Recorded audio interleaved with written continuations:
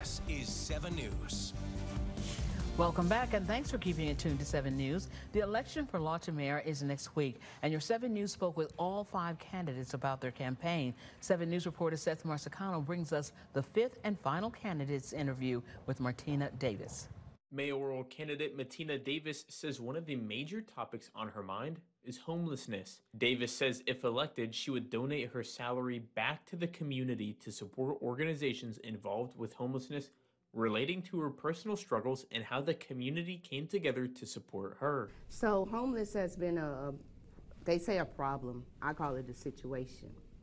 So I became a resident of Lawton in 2019.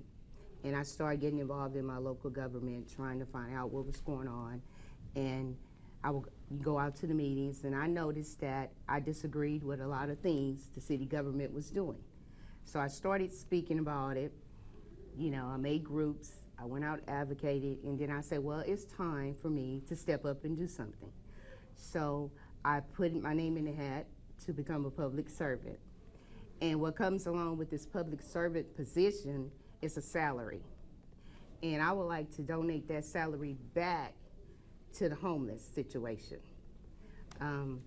Like programs and organizations, but I don't know which ones yet because I haven't got in office to see what organization that I want to support or what or anything like that, because I know at one time I was struggling. One time I was homeless, and the community came together for me.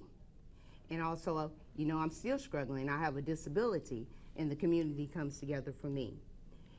And I just want to just donate my salary back to the homelessness, because it's not really a problem, it's a situation. And I also want to let everybody know that I do support public servants that uphold their oath.